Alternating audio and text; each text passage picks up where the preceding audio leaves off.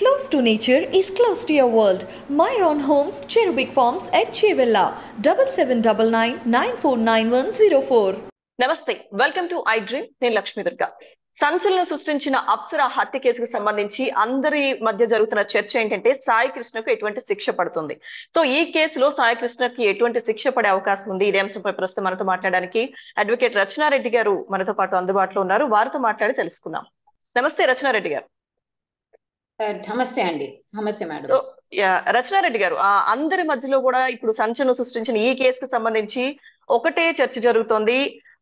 అప్సరని హత్య చేసిన సాయి కృష్ణకి ఎటువంటి శిక్ష పడే అవకాశం ఉంది? ఎటువంటి శిక్ష పడుతుంది అసలు ఈ కేసులో?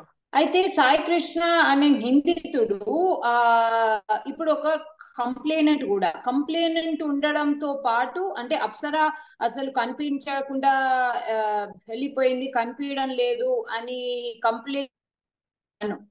అయితే ఇప్పుడు ఆ కంప్లైంట్ తోనే కొంచెం ఇన్వెస్టిగేషన్ మేరకు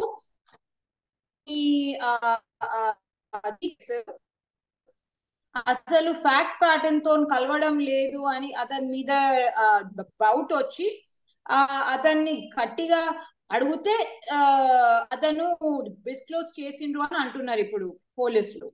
అయితే ఇప్పుడు ఈ కేసులో తను ప్రైమ్ అక్యూజ్డ్, ప్రధాన నిందితుడు కాబట్టి ఒకవేళ ఈ అంటే ఇప్పుడున్న సిచ్యువేషనే, అంటే ఒకవేళ అతను నిజంగానే ప్రైమ్ అక్యూజ్డే అయితే అతనికి అగేన్స్ట్ ఎవిడెన్సెస్, అంటే ఇప్పటి వరకు మనకు తెలిసిన ప్రిలిమినరీ ముఖ చిత్రం ఏంటంటే దే హ్యాడ్ అ రిలేషన్షిప్. ఆ రిలేషన్షిప్ లో తను లీగలైజింగ్ ద రిలేషన్షిప్, పెళ్లి అది ఇది అని అన్నది కాబట్టి, తనకు ఆల్రెడీ పెళ్ళై ఉన్నది కాబట్టి తనను హత్య చేసిండు అని మనకు వచ్చిన ప్రైమరీ ఇతనే ఇచ్చిండా, ఇతనే అంటే పోలీస్ దగ్గర చేసిన కన్ఫెషన్ అసలు కోర్టులో చెల్లదండి. దానికి అంటే చాలా కరోబరేటివ్ ఎవిడెన్సెస్ ఉండాలి. అంటే పోలీస్ వాళ్ళు ఏమి ఇతన్ని ఒత్తిడి పెట్టలేదు, లేకపోతే థర్డ్ డిగ్రీ అతను ఇష్టానుసారంగా ఇచ్చిండు. So దర్స్ a lot of కరోబరేషన్ required. So అది అలా ఉండగా అసలు హార్డ్ ఎవిడెన్స్, అంటే టైం లైన్లు అప్సరా ఇది చేసుకుంటున్నా, అంటే లైక్ ఆమె schedule, time lines of the alleged అంటే కిడ్నాపింగ్ లాంటిదే. ఎందుకంటే తను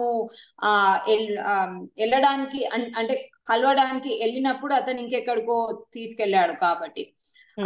సో ఆ ఎంటైర్ టైమ్ లైన్ ఏం జరిగింది, ఎవరికేం తెలుసు, ఫిజికల్ ఎవిడెన్స్, ఇతని మీద సాయి కృష్ణ మీద ఉన్న ఫిజికల్ ఎవిడెన్స్, తనకు సంబంధించి అంటే లాస్ట్ డే కి సంబంధించి ఫిజికల్ ఎవిడెన్స్ ఎలా, అంటే తను ఒక చోటు నుంచి ఇంకో చోటు శంషాబాద్ కి ఎలా ట్రాన్స్పోర్ట్ సరూర్ నగర్ కి ఎలా ట్రాన్స్పోర్ట్ చేసిండ్రు ఇతను. సో అదంతలా అంటే ఒక ఎవిడెన్స్ ఉంటది. ఎప్పుడైనా ఒక క్రైమ్ జరిగినప్పుడు ఎంత పెద్ద ఇట్స్ కాల్డ్ పర్ఫెక్ట్ క్రైమ్ అంటారు. So there is no perfect crime. ఖచ్చితంగా ఒక నేరస్తుడు ఏదో ఒక క్లూ అయితే ఇస్తాడు. ఇక్కడ ఇతను కోర్టులో అంటే లైక్ ఇప్పుడు ప్రిలిమినరీ స్టేజ్ లో ఉంది, ఇంకా చాలా ఎవిడెన్సెస్ కలెక్ట్ చేసేది ఉంటది మేడం. ఒకవేళ ఇతని మీద ఎఫ్ఐఆర్ ఫైల్ అయితే, అంటే నేను ఫైల్ అవుతుంది అని అనుకుంటున్నాను, అది 302 అంటే హామిసైడ్ కింద ఫైల్ అవుతుంది. అంటే ఇతను ఇంటెన్షనల్ గా పకడ్బందీగా ప్లాన్ చేసి హత్య చేసినట్టు. సో 302 ఖచ్చితంగా రిజిస్టర్ అవుతుంది. దాని తర్వాత మేము చెప్తున్న ఈ కంప్లీట్ డీటెయిల్డ్ ఇన్వెస్టిగేషన్, ఆమె లాస్ట్ ఫ్యూ డేస్ లో ఏం జరిగింది, అతను ఇంకోటి కూడా చెప్పాడంట, అండ్ అది కూడా వాళ్ళు సైంటిఫికలీ నిర్ధారించాలి. She had an abortion recently అని చెప్పేసి. So all of this scientific physical evidence ఇదంతా, అంటే ఈ లాస్ట్ 2 days ఎలా పోలీస్ వాళ్ళు ఒక సైంటిఫిక్ కథ ఎలా వాళ్ళు చిత్రీకరిస్తారో ఎవిడెన్స్ బేసిస్ మీద, అది మొత్తం ఇన్వెస్టిగేషన్ లో అవుతుంది. దాని తర్వాత ఒక charge sheet charge sheet with the detailed reports of investigation, her whereabouts, her relationships, her friends, ఇతనితోని సంబంధాలు ఎలా ఉండే, ఆ లాస్ట్ డే ఏం చేసిండు, ట్రాన్స్పోర్టేషన్ ఎలా జరిగింది, ఇతని అంటే ఇదంతా ఒక అంశం అయితే చార్జ్ షీట్ ఈ ఇన్వెస్టిగేషన్ మొత్తం ఫైల్ అవుతుంది. అప్పుడు ఇతని మీద ఉన్న అభియోగాలు అంటే అక్యూజేషన్స్, అలిగేషన్స్ 302 కి సంబంధించిన ట్రయల్ స్టార్ట్ అవుతుంది. ఆ ట్రయల్లో మళ్ళీ witness testimony, expert testimony, forensic testimony, FSL అంటే ఆటోప్సీ, ఈమె మీద చేసిన పోస్ట్ మార్టం ఆటోప్సీకి సంబంధించిన డీటెయిల్స్, ఎలా ఆమెను చంపేశారు అంటే ఆ వాడిన రాయి అని అన్నారు, అంటే ఒక ఒక ఒక స్టోన్, ఒక పెద్ద రాయి అని అన్నారు. కానీ వాట్ ఎవర్ ద ఇన్స్ట్రుమెంట్ అంతా ట్రయల్లో witnesses, examinations, testimony, personal evidence, physical evidence, witness టెస్టిమోనీల తర్వాత అతను నేరం చేశాడా చేయలేడా అనేది నిర్ధారణ అవుతుంది. ఇదంతా ఒక ఎత్తు అయితే మేడం, ఒకవేళ అతను ట్రయల్లో స్టార్టింగ్ లోనే మనము జడ్జి మనను అంటే ఒక అక్యూజ్ ని మీరు గిల్టీ ప్లీడ్ చేస్తారా, నాట్ గిల్టీ ప్లీడ్ చేస్తారా అని అడుగుతాడు జడ్జి గారు. అక్కడ నాట్ గిల్టీ ప్లీడ్ చేస్తేనే ఇదంతా అవుతుంది.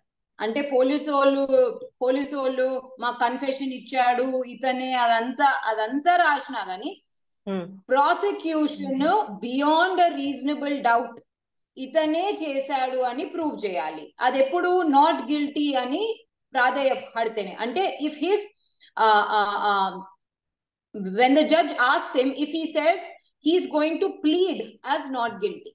కానీ ఒకవేళ సాయి కృష్ణ ఇప్పుడు అంటే చెప్తున్న అంశాల ప్రకారము అదంతా దాని ప్రకారము ఒకవేళ సాయి కృష్ణ ముందట చార్జ్ షీట్ తర్వాత ట్రయల్ స్టేజ్ లో గిల్టీ అని ప్లీడ్ చేస్తే ఇదంతా ఉండదు. డైరెక్ట్లీ అతనికి ఎంత సెంటెన్స్ ఇవ్వాలా, కఠిన కారాగారమా లేకపోతే లైఫ్ సెంటెన్స్ అనేది అంటే ఆ సెంటెన్సింగ్ మాత్రమే డిసైడ్ అవుతుంది, కానీ అతను గిల్టా నాట్ గిల్టీ అనేది డిసైడ్ కాదు. అయితే ఈ క్రమంలోనే అంటే నాట్ గిల్టీ అనేది డిసైడ్ చేయడంలోనే ఈ ట్రయల్. సో రచనారెడ్డి గారు ఏదైతే అంటే గతంలో ఇప్పుడు అప్సర అంతకు ముందే పెళ్లి చేసుకోవడం కానీ, సో ఫస్ట్ హస్బెండ్ ఎవరైతే ఉన్నారో అతను సూసైడ్ చేసుకోవడం, ఎవరైతే సూసైడ్ చేసుకున్న అంటే అప్సర మాజీ భర్త అనుకో సూసైడ్ చేసుకున్న వ్యక్తి వాళ్ళ మదర్ కూడా ఒక స్టేట్మెంట్ ఇచ్చారు. అంటే ఆవిడ కూడా మాట్లాడారు. వీళ్ళ వేధింపుల వల్లే, ముఖ్యంగా అప్సర తల్లి విషయం కూడా తీసుకొచ్చారు ఆవిడ. సో వీళ్ళ వేధింపుల వల్లే వాళ్ళ అబ్బాయి చనిపోయాడు అని చెప్పి, సో తర్వాత వాళ్ళకి చెప్పకుండా అబార్షన్ చేయించుకున్నారు. ఈ వ్యవహారం అంతా అంటే అప్సర అంటే వీళ్ళ పెళ్లికి ముందే అప్సర ఎవరినైతే పెళ్లి చేసుకున్నారో ఫస్ట్ ఆ పెళ్ళప్పటికే తన మీద ఒక చీటింగ్ కేసు ఉందని ఇటువంటి ఆరోపణలన్నీ కూడా తెరపైకి వచ్చాయి. సో వాళ్ళ అత్త ఎవరైతే ఉన్నారో ఆవిడ చెప్పడం జరిగింది కదా. సో వీటినన్నిటినీ కూడా ఆ యాంగిల్లో కూడా చూసే అవకాశం ఉందంటారా? ఒక మోసం చేసి తనని అంతగా డిస్టర్బ్ చేసినందుకే తను ఇలా చేయాల్సి వచ్చింది, సాయి కృష్ణ హత్య వరకు వెళ్ళాడు అనే కోణంలో ఏమన్నా ఆలోచించే అవకాశాలు అసలు ఉంటాయంటారా? దాని రెలవెన్స్ చూస్తారండి ఇక్కడ. అంటే రేప్ లోనైతే ఖచ్చితంగా విక్టిమ్ క్యారెక్టర్ ని ఎప్పుడైనా అది టెస్టిమోనీ విట్నెస్ హరిగినోళ్ళకు అసలు తీసుకోరు. అయితే ఇక్కడ సాయి కృష్ణ అనేట ఆయన ఒక్క ఆయననే అక్యూజ్డ్ గా వీళ్ళు జడ్జ్ ముందట పెడితే సాయి కృష్ణను అంటే అప్సర అనే ఇప్పుడు చనిపోయిన ఆమె దాంతో మనస్తాపం చెంది అతను ఇది చేసిండంటే అది ఒక అంటే అది అసలు murder cold blooded pre plan ప్రీమెడిటేటెడా లేకపోతే ఒక హీట్ ఆఫ్ ప్యాషన్ అంటే ఒక సడన్ గా కోపం వచ్చి ఏం చేయాలనో తెలియక అక్కడనే ఆ కోపంలో చంపేశాడు అనే కోణం నుంచి చూడాలా అనేది జడ్జ్ గారు డిసైడ్ చేస్తారు. కానీ Sai Krishna Apsara previous marriage, previous relationship, దాని తర్వాత వాళ్ళ అమ్మగారు చెప్పిన మాటలు అంటే వాళ్ళ హస్బెండ్ వాళ్ళ ఎక్స్ మదర్. అత్తగారు చెప్పిన మాటలు అదంతా రెలవెంట్ ఉండదు. ఎందుకంటే ఇక్కడ సాయి కృష్ణ అప్సరాను ఎందుకు చంపాడు ఆ యాంగిల్ నుంచే మనం చూడాలి. ఒకవేళ సాయి కృష్ణనే తను అప్సర ఇంకా ఎవరినో చీట్ చేసింది అనడము ఎంత రెలవెంట్ అనిపిస్తుందో జడ్జ్ కి అప్పుడు చూస్తాడు. ఒకవేళ if he thinks it's relevant దానికి ఆబ్జెక్షన్ చెప్పారు. If he thinks it's irrelevant దానికి ఖచ్చితంగా ఆబ్జెక్షన్ చెప్తారు. సో ఇక్కడ సాయి కృష్ణ అక్యూజ్డ్ ఇవాళ సాయి కృష్ణ, కానీ ఇంకొంతమంది చేరే అవకాశాలు ఉన్నాయా, లేకపోతే ఇది ఇంకో రకంగా జరిగిన హత్య అన్నట్టు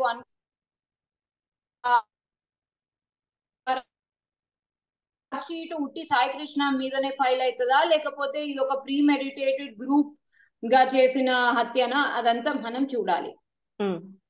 బేసికలీ ఒక ఎవిడెన్స్ రెలవెన్స్ ప్రకారమే జడ్జి గారు దాన్ని పరిగణలకు తీసుకుంటారు.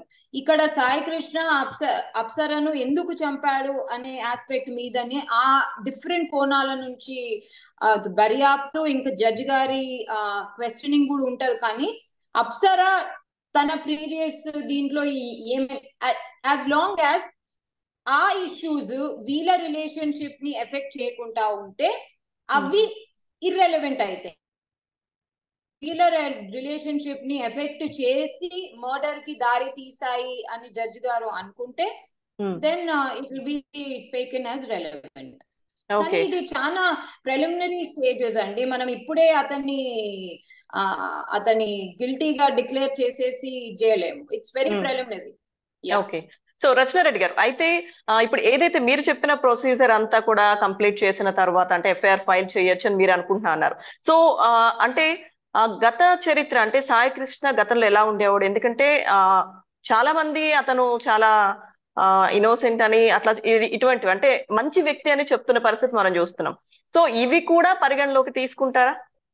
ఖచ్చితంగా అండి, ఖచ్చితంగా. సాయి కృష్ణ ఒకవేళ నాట్ గిల్టీ అని జడ్జి గారు ముందట బిహేవియర్ హిస్టరీ, అతను ఇంకో వాళ్ళతో ఉండేవాడు, ప్లస్ వీళ్ళ రిలేషన్షిప్ ఎలా ఉండే అంటే ఇదంతా మళ్ళీ తిరిగి వీళ్ళిద్దరి రిలేషన్షిప్ దగ్గరికే వస్తుంది.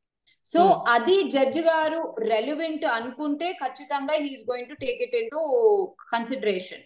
అందుకని అంటున్నా, తన ప్రీవియస్ అంటే బిహేవియర్ మంచివాడు, సడన్ గా వీళ్ళ మధ్యలో ఏమో మనస్పర్ధలు వచ్చి అతనికి భరించరాని కోపం వచ్చినందుకే ఇలా జరిగింది అంటే జడ్జి గారు దాన్ని ఒకలాగా చూస్తారు.